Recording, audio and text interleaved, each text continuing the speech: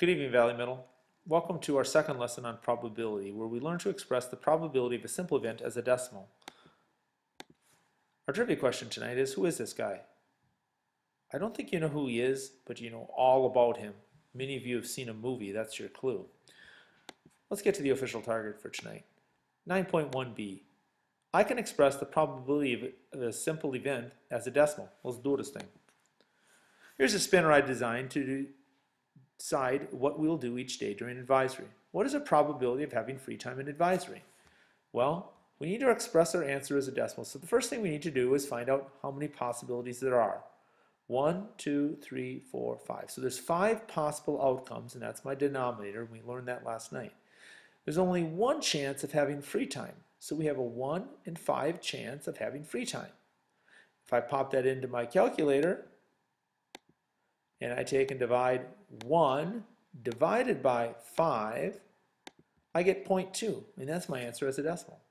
That's what we're going to be doing tonight. It's kind of a review of last night's lesson, except for we add in using the calculator to turn our answer from a fraction into a decimal. Quick review. Don't forget that an outcome is any one of the possible results of an action. Every time I spin this dice, there's a 1 in 6 chance I'll get one of those numbers. So it could be a 1, a 2, a 3, a 4, a 5, or 6. Those are all my possible outcomes. The probability then is the chance of that event happening.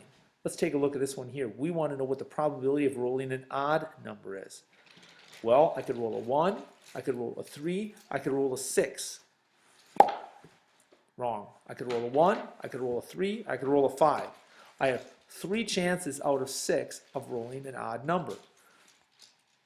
3 divided by 6. Our answer as a decimal is 0.5. Just like my probability of rolling a 5 or a 6, there's only 2 chances out of 6, because I could roll a 5 or I could roll a 6. All the other answers don't work. That becomes 0.33 or 0.3 repeating. If you put it into the calculator, you're going to get 0.3333, so 0.3 repeating. Don't forget, the abbreviation for probability is P. Let's work through some of these examples. What is the probability of this spinner here landing on blue? Same lesson as before. What's the probability of it landing on blue? So we have to, first of all, count the possible outcomes. Got 1, 2, 3, 4 red, 5, 6, 7, 8. So I have a total of 8 possible outcomes. That's my denominator. And how many of the possible outcomes are favorable? Well, I'm looking for blue. There are 2 blues, so I have 2 out of 8 chance of getting blue. Now, we could reduce that if you want to, but you don't necessarily have to. You can just take and put into your calculator 2 divided by 8, and you're going to get 0.25. That is the decimal. If you simplified it and did 1 divided by 4, it would also be 0.25. So instead of simplifying tonight, we're just going to pop them into the calculator and get the decimal. All right, your turn. Find what the probability of getting a gray square, or a gray triangle if you were to spin. Go ahead and take a look at it. All right, let's see how you did. Well, there's only one gray slice up there, and so your chances are 1 out of 8. Is that your answer? No, sir. No, ma'am. You need to put it as a decimal. So if you divide 1 by 8 on your calculator, you're going to get 0.125. Hopefully you know that 1/8 equals 0.125 as a decimal. That should be review. All right, what is the probability up here of rolling a number that is less than 3? Same thing. Number 1, probability of a number less than 3. All right, how many possible outcomes there are there? Well, there's a total of 6. So put down 6 as the denominator. The favorable outcomes, so numbers less than 3, I only have 1 or 2, so it's 2, 6. There are all my possible outcomes down there. There's only these 2 that are less than 3. 2, 6, we already had that one in the warm-up. If I make that into a decimal, woo, it's 0.3 repeating. Okay, your turn on this same die up here.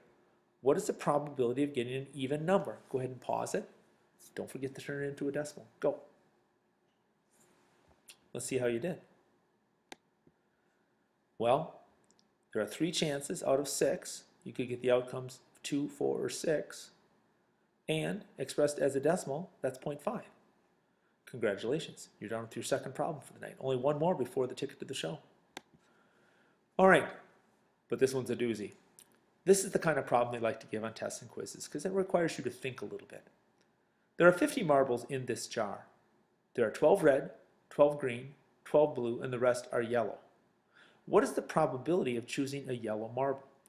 Well, first of all, we've got to figure out how many yellow marbles there are. They've given us all the information. So what I did was there's a total of 50 marbles. So I can put that number right down there. They told us that. That's my denominator. But we know that we have 12 red, 12 green, and 12 blue. So that's 36. If I take 50 and I subtract 36, I'm going to get the total number of yellow. This is actually blue here.